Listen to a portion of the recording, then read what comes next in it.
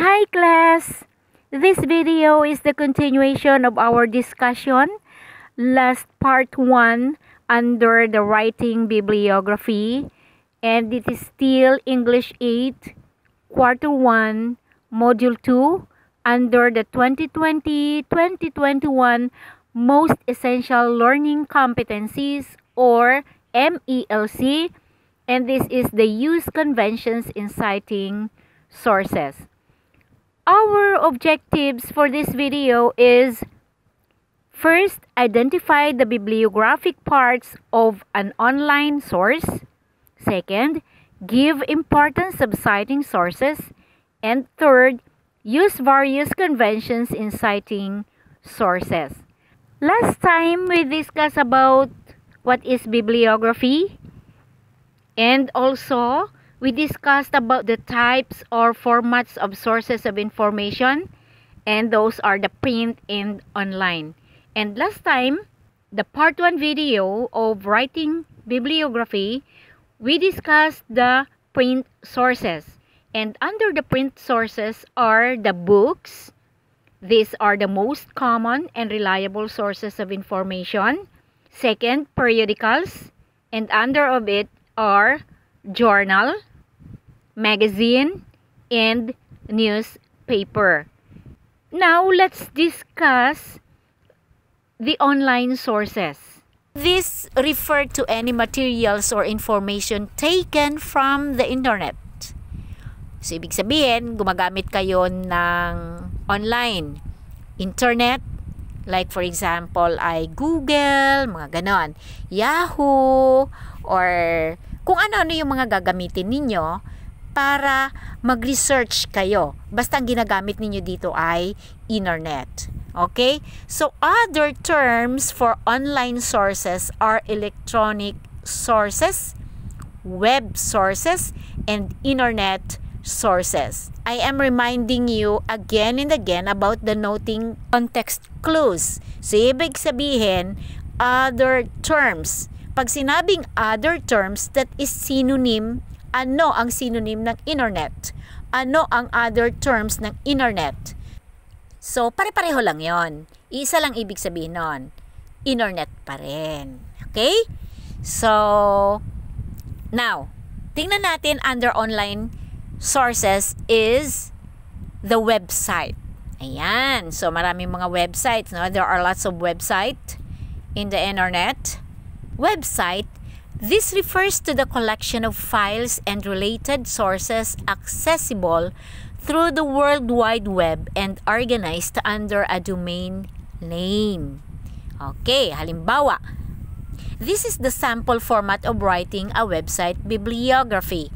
Again and again, I'm always reminding you, always, first and foremost, author's last name, and then the first name of the author, and then followed by the page title. Okay? Ano yung title ng page, and then website title, of course, and then kailan ito na-published, and then access date, and then don't forget to write the URL. Okay? Here is the illustration. Here is the title, meaning the title or owner of the site.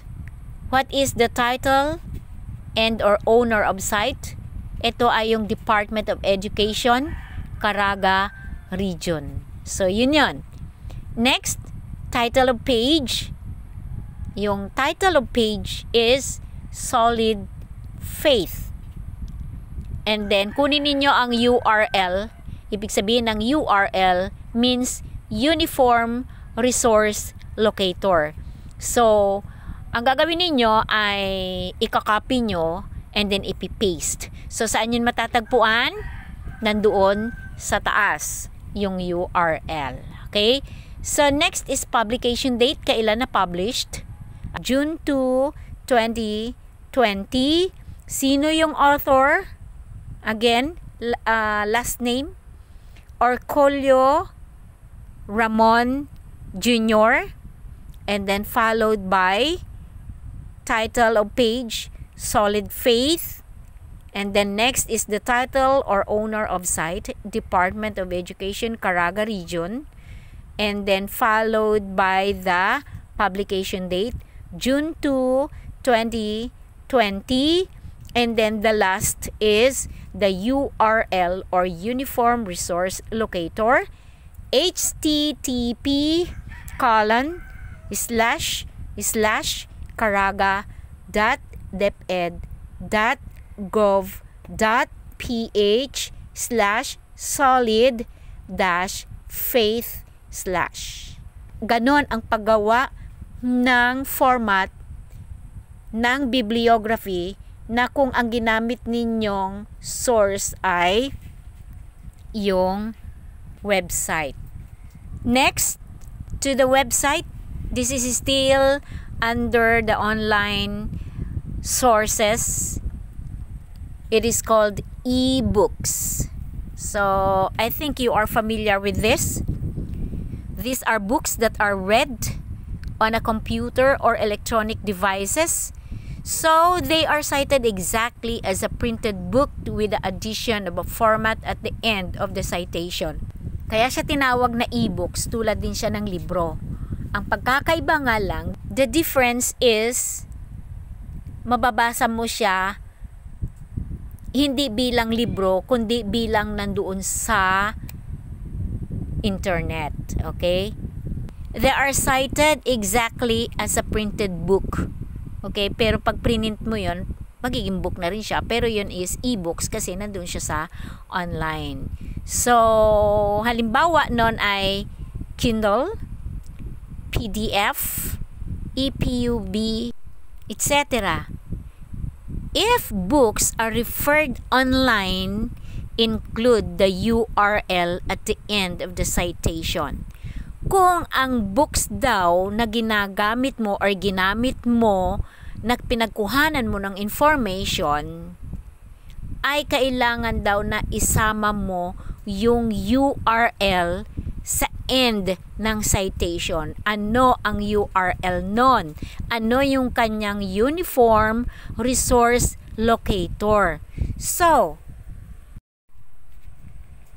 if you are researching through internet in the different website, of course you are using the URL. So, you need to write the URL at the end of the citation. Okay, so I'll show you the format, sample format of writing an ebook bibliography. Okay, here it is.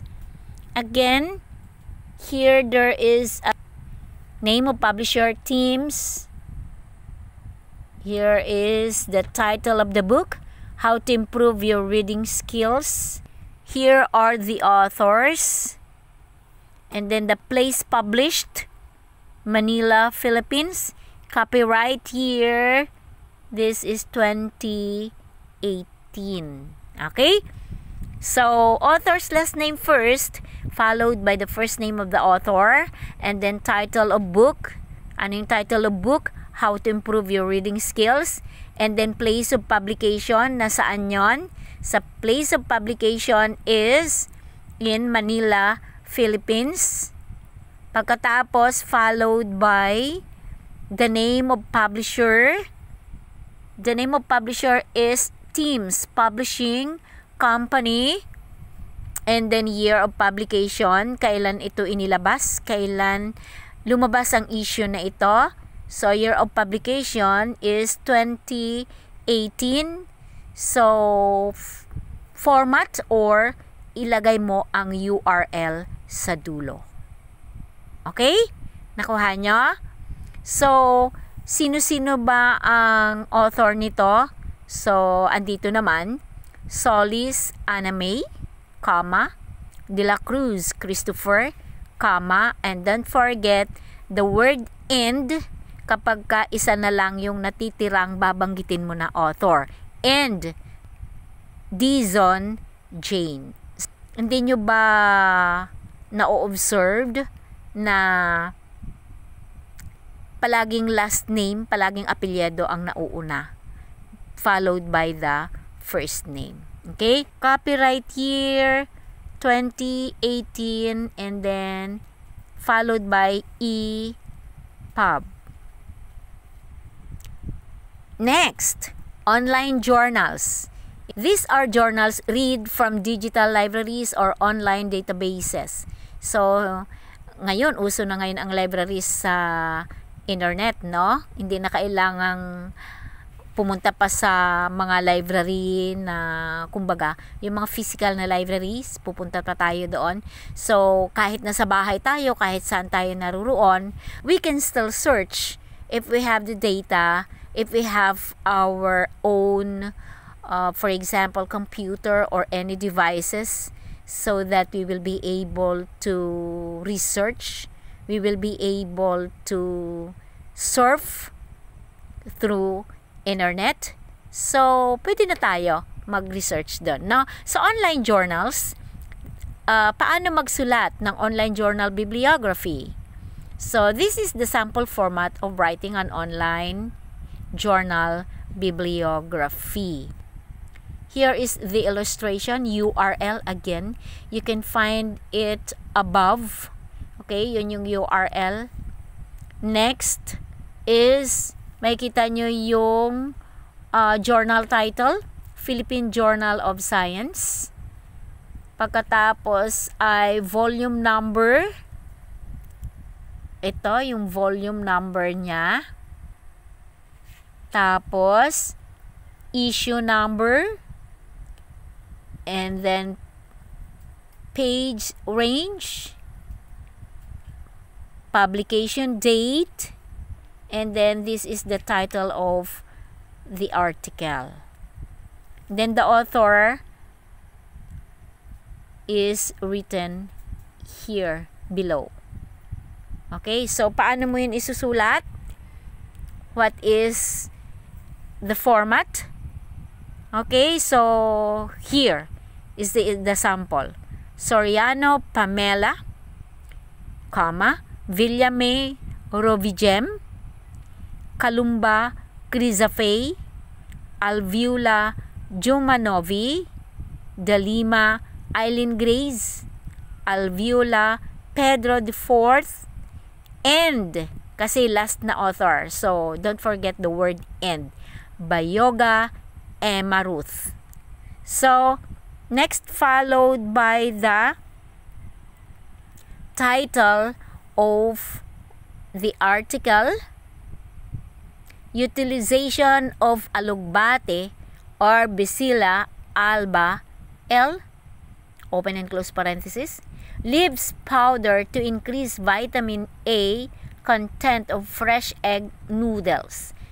Tapos, don't forget the quotation mark. And then, followed by the journal title, Philippine Journal of Science. 149 is the volume number. Number 2 is the issue number. And then, open and close parenthesis, 2020. That is the publication date. So, the rest, 273-281, that is the pages.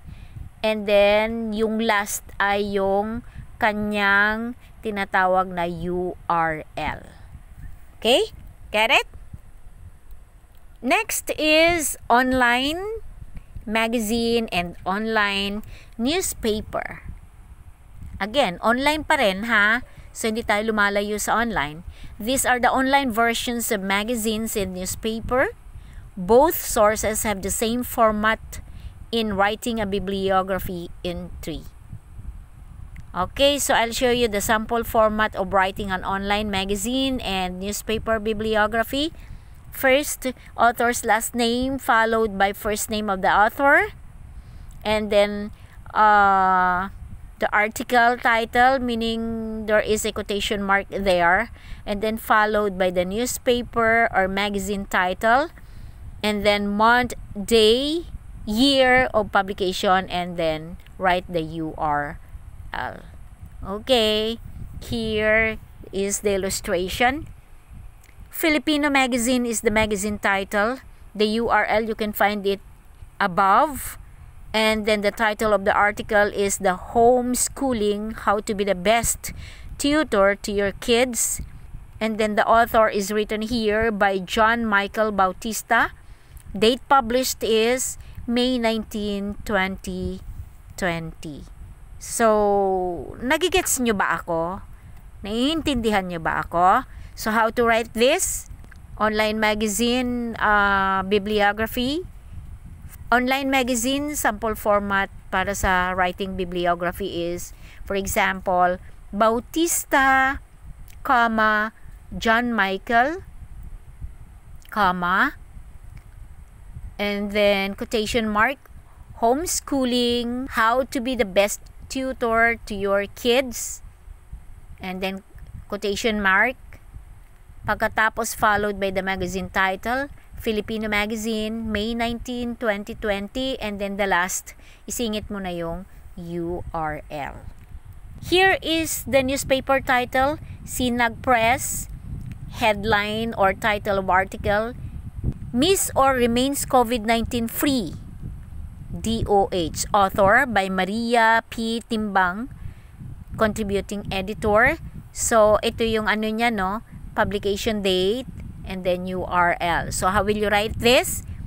Okay, the author first, Timbang Marie, and then followed by the headline or title of article, Miss or Remain COVID-19 Free, and then followed by the newspaper title, Sinag Press, and then followed by the publication date, June 14, 2020, and then the last is the URL. You just write the URL. Now let's sum up the types or formats of sources of information. Those are A, print sources, and letter B, the online sources. Under print sources are number 1, the books, and number 2 are periodicals. And under the periodicals are the journal, the magazine, and the newspaper.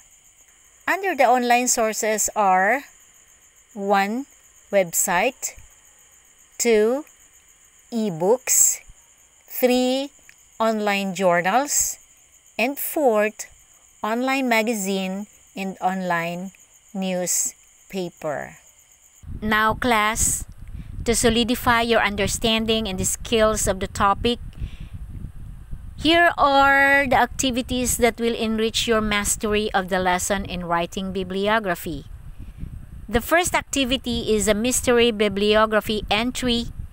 To unlock the secret, you must solve first the riddle to get all the bibliographic information. Okay, so let's uncover the mystery bibliography now, and then just answer the questions that follow. Write your answer on a separate sheet of paper. So, bibliography riddle. The author of the source is named after a flower, quite popular to many lovers. She also has the same family name of that Filipino singer who sang the popular OPM song titled Tala. The source was published by a press company named after the little brown mammal with very big eyes, which can be found in Bohol and other areas in Visayas. You can find the press company in the city, otherwise known as the durian capital of the Philippines and the home of Mount Apu. Its copyright year is the same year the first president from Mindanao was elected. For you to know the title of the source, you need to look at all the words written. Are there letters that stand out? Arrange them and you will find out. Okay, class, let's answer this activity on the next video, and that is part 3 of writing bibliography. Sasagutin natin ang mga activities na ito sa susunod nating video sa part 3 patungkol dito sa writing bibliography. I hope na may natutunan kayo kahit papaano sa lesson natin about the online sources. Thank you so much for watching. Bye for now.